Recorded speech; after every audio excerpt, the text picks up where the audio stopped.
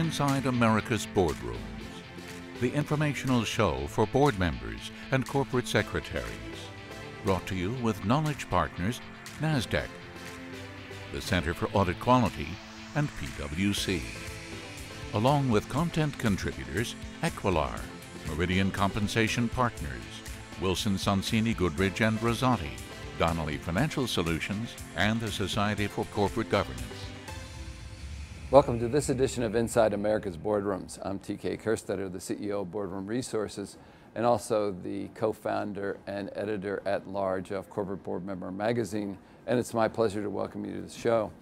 Today we sort of have a part two. Last week we sort of set the foundation for the Investor Stewardship Group, and we're going to talk about that further today. In fact, we have a member of that group that we hope to find out some information. Please welcome Tracy Stewart, who's the Senior Corporate Governance Analyst for the Florida State Board of Administration. Welcome, Tracy. So,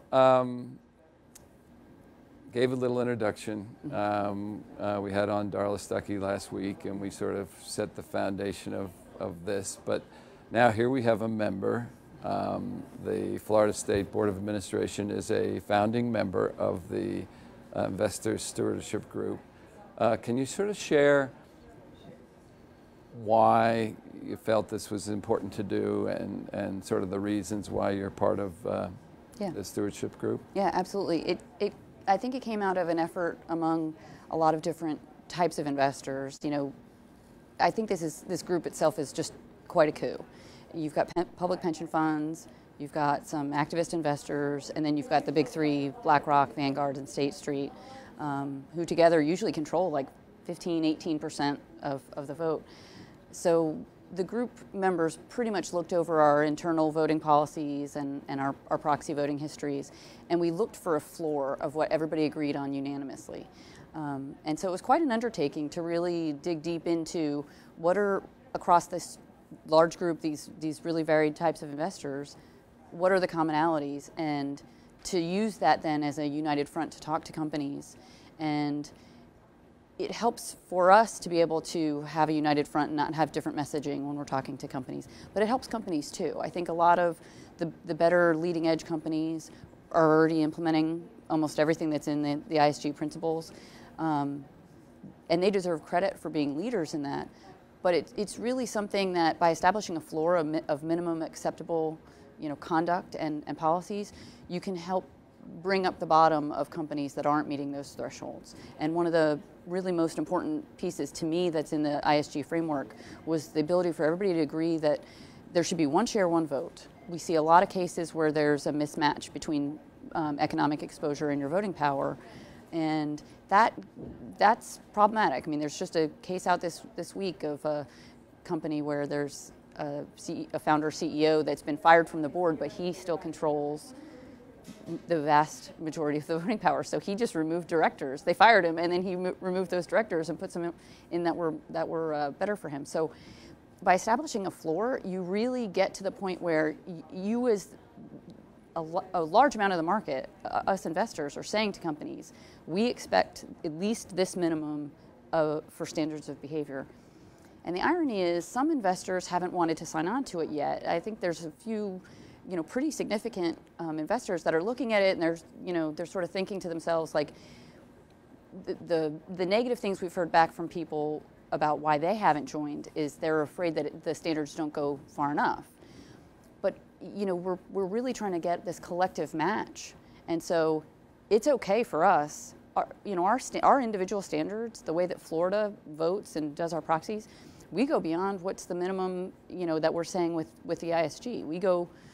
We have a lot tougher policies than what the ISG says.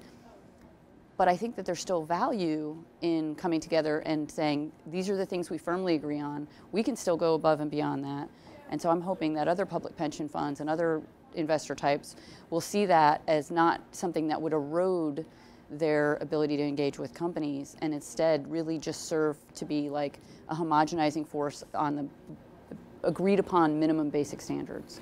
So, first of all, this group represents some $20 trillion, so Yeah. that speaks volumes. Also, there's some question about So when we hit January 18th, so what are the expectations? Is this going to be a disclosure type of thing where you want companies to buy on?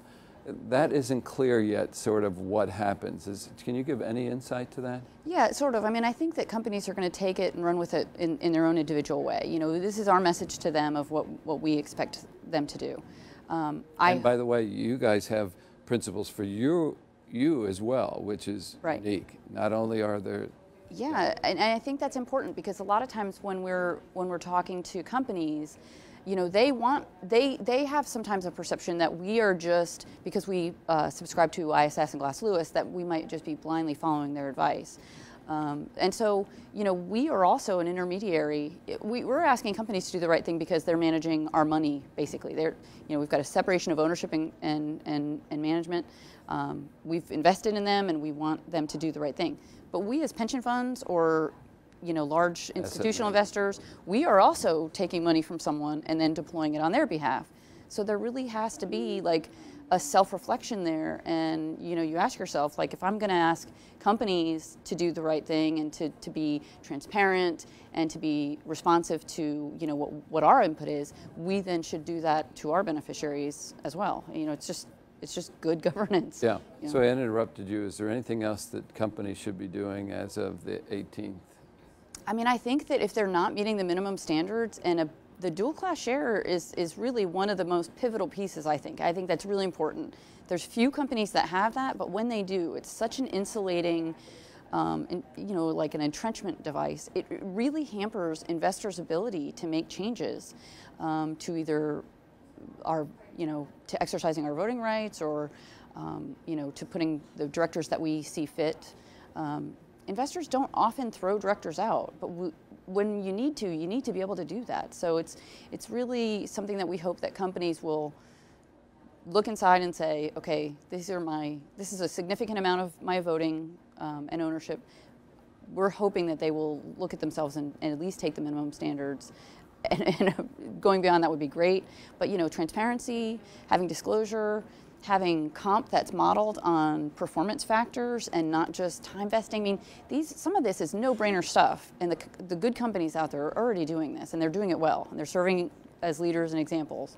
But there's a lot of companies that are not quite, you know, right. up to snuff, and we need those companies. I think that this will snowball somewhat into pressure for them. And so far, you know, they've resisted it, but I'm really heartened by the idea that we've gotten this much agreement across this many investors. It's really, I mean, I think it's very powerful. Yeah. It's similar to the common sense principles.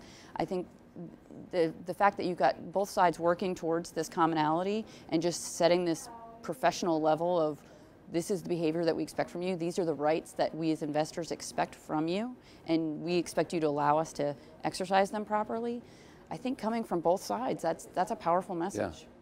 So we've got about 3 minutes left, but there's something that I really wanted to talk to you about, because you and I have had this discussion. What your comments just were a good segue to this.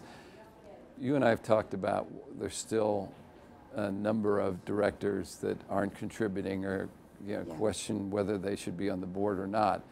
PwC came out with its study, its annual corporate directors survey, and the number of directors that said that there should be someone at least one person on the board that should be replaced has climbed from the 33% range to 46%.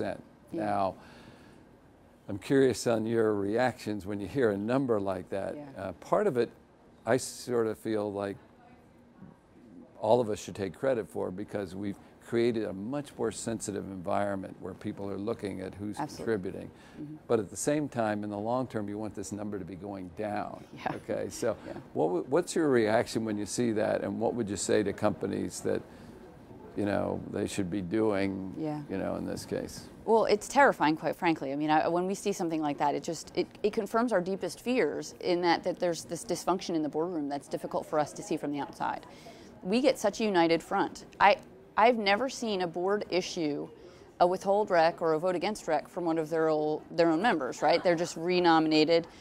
I'd love to see companies, board members maybe do a private ballot and say, you know, what do you think about this person being renominated? And for once in a while coming to investors and saying, yeah, they're on the board, they're up for nomination, but we don't support them. There's got to be some kind of mechanism. They just need to do the tough work. They've got to find a way to give that message, and they can't rely on things like retirement age limitations. I mean, I think that's ageism. Yeah. It's a lazy way of weeding things out. I'm looking for smarter ways for them to do that. But the answer to that, which we've covered many times on this show, is board evaluations, okay? And particularly peer-to-peer, because you're evaluating. Now, the fear is we don't know how many people act. You know, because that's the tough part. I think a lot of people do great board evaluations. I'm not sure that I can say that a lot of people act on those the way they should be, or counseling, or not renominating, or whatever. And that's the scary part about the number. I think the sensitivity to it is smart, because I think what boards and directors individually are recognizing is that they'll all go down together. If you've got an underperforming board member, that threatens your reputation. And that's exactly what we need. You know, that's exactly what we as investors need from directors. We need them to be concerned for themselves, because your self-preservation mechanism, if they don't want to go down with the ship, you know, hopefully they will sound alarms, they will take steps to get those directors out. The worst thing that can happen is when you have a collegial environment where everyone's kind of afraid to point out the obvious. So there's got to be a change in the nomination process. I mean, I'm heartened by proxy access and some of that stuff, but we, from the outside as investors, we can't see these kind of things. We can't see if somebody's going off on rants and tangents and not reading their materials and asking, you know, ridiculous questions or wasting people's time. The other directors, they have to act out of self-preservation, which is indirectly, you know, going to help us and work on our behalf to weed these out. I think once it gets kind of on a roll and it's something that starts getting out there as, you know, here's how we dealt with it, I think it'll prompt some braveness amongst these directors. But it's concerning. It's concerning that there's a fear in acting on those board evaluations. Well, Tracy Stewart, thanks for taking the time to join us. We're going to have to watch, you know, what happens in all this, and but we appreciate you coming on and sort of filling us in on some of the gaps on the Investor Stewardship Group. Absolutely. So thanks for joining us. Thank you. And that will conclude this edition of Inside America's Boardroom. We hope you enjoyed the show. We'll be back again next week when we take a look at another critical topic that'll help you be a better board member or committee member. So we'll see you then. Join us again next week for Inside America's Boardrooms. Brought to you with Knowledge Partners, NASDAQ, the Center for Audit Quality, and PwC. Along with content contributors Equilar, Meridian Compensation Partners, Wilson Sonsini Goodrich and Rosati, Donnelly Financial Solutions, and the Society for Corporate Governance.